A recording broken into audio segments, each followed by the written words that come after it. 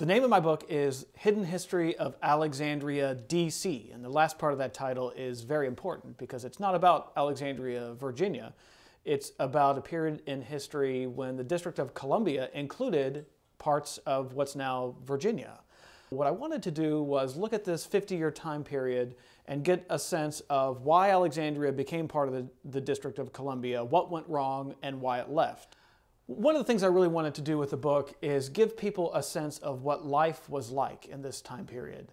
Firefighting, for example, worked very differently in this time period. Crime worked very differently. Slavery played a crucial role in the business world of this time period. Politics were very different. I did lots of research on the politics of this era. This was a Whig town in what was essentially a Democratic city. So I thought that was kind of interesting because today in the modern world, this is a Democratic town and what's essentially a Republican state. So, and from that sense, there's sort of a through line that you can look back to this time period and see there was a political division then that still exists today. When I was doing the research for the book, I found 3 places that I would really like to take you to give you a sense of what it was like to live in Alexandria, D.C. One of them is Jones Point Park. This is where you will find the original boundary marker for the southernmost tip of the District of Columbia. The other is the dueling ground, where a very famous duel took place between Secretary of State Henry Clay and Virginia Senator John Randolph. The other place that I was really interested in taking you is the infamous slave pen at the Franklin and Armfield slave dealers, which is where we're headed next. We're standing in one of the hidden gems of Old Town Alexandria. This is the infamous slave pen at the Franklin and Armfield slave dealers. We're located right now in the basement of the Northern Virginia Urban League. This was, at one time, the most prosperous slave business in America. Franklin and Armfield would round up slaves from all points, Virginia, Maryland, even Delaware. And they would bring them here, process them, and then they had camps. There was a men's camp on one side of the campus and a women's camp on the other side of the campus. They weren't allowed to commingle with each other, and they were kept here until they could be sold in large quantities down south. And so then they would be transported either via ship or sometimes marched on foot down to Mississippi and Louisiana. When the Union Army invaded Alexandria, one of the first places they came was here to this slave pen because it was an infamous spot in slavery. It had been featured in all of the abolitionist newspapers of the time period. And so when the Union soldiers came here, they came down here to the basement where we're now standing and found slaves actually shackled to the wall. Slavery played a very important role in the history of the district, the early history of the District of Columbia. It also played a very important role in why Alexandria wanted to leave the District of Columbia. If you were to take a look at this 50-year time period that Alexandria was part of the District of Columbia, you would see that the business of slavery was the predominant business in Alexandria. It was where all the money was at. And so this slave trading operation that we're standing in right now was one of the most successful businesses in Alexandria. And it was so successful, as a matter of fact, that the threat posed by the potential outlawing of slavery in the District of Columbia was enough to push this movement forward for what they called retrocession, which was Alexandria leaving the District of Columbia. So slavery played a very important role as the predominant business during this 50-year time period. It also played a key role in why Alexandria wanted to leave the District of Columbia.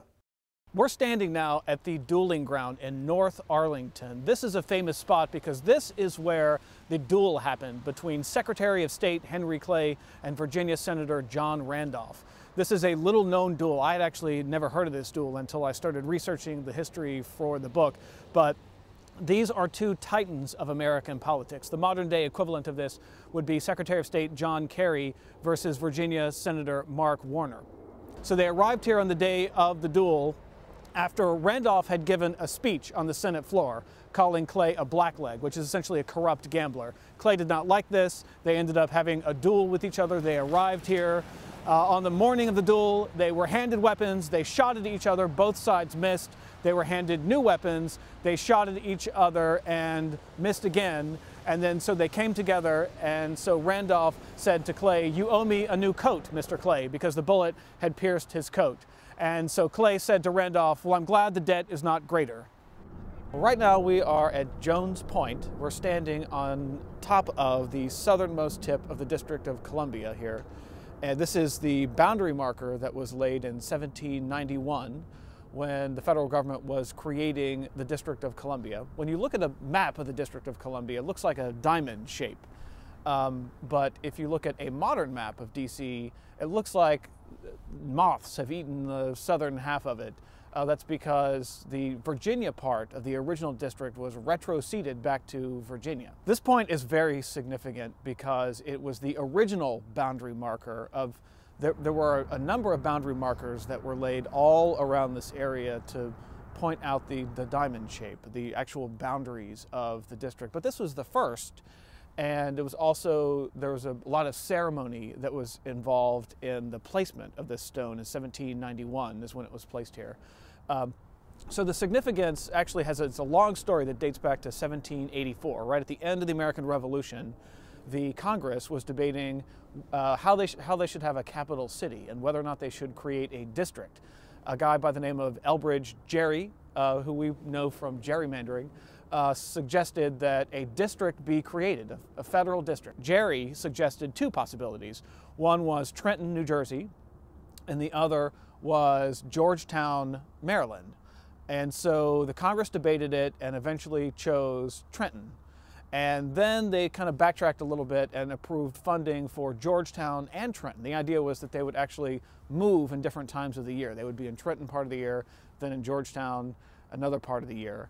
Virginians were really willing to go to great lengths to make sure that the capital was placed here on the Potomac. And one of the people that played a key role in this is a guy whose name has been kind of lost to history, but it's a man by the name of David Stuart. This was a friend of Washington's. He was actually related to Washington. He was a business partner of Washington. Interestingly enough, David Stuart actually laid the cornerstone here in that 1791 Masonic ritual. The infamous Compromise of 1790 is what finally sealed the deal. It had to do with the assumption of debt. After the Revolutionary War, there was a whole lot of debt that had been taken on by the various states. And there was the politics of this is that the southern states had largely paid off their debts, but the northern states had not. So Alexander Hamilton wanted the federal government to assume these debts. James Madison was against that, but Madison and the Virginians wanted the capital on the Potomac River. So there was a famous dinner that was held at Monticello, Thomas Jefferson's house, where Thomas Jefferson invited James Madison and Alexander Hamilton, and then over dinner at Monticello and perhaps a few glasses of Madeira, they struck the Compromise of 1790, which was that the federal government would assume the debts, the wartime debts from the Revolutionary War, in exchange for the capital being placed right here on the Potomac River. So the Compromise of 1790 was actually the key deciding factor in creating the District of Columbia. They came here to this spot we're standing on now and had a Masonic ritual. This is, the Masons had their aprons and the trowels and corn oil, and they gave some speeches right here on the spot and did the ceremonial laying of the southernmost boundary marker, which is what we're standing over now. And that was how the district was created.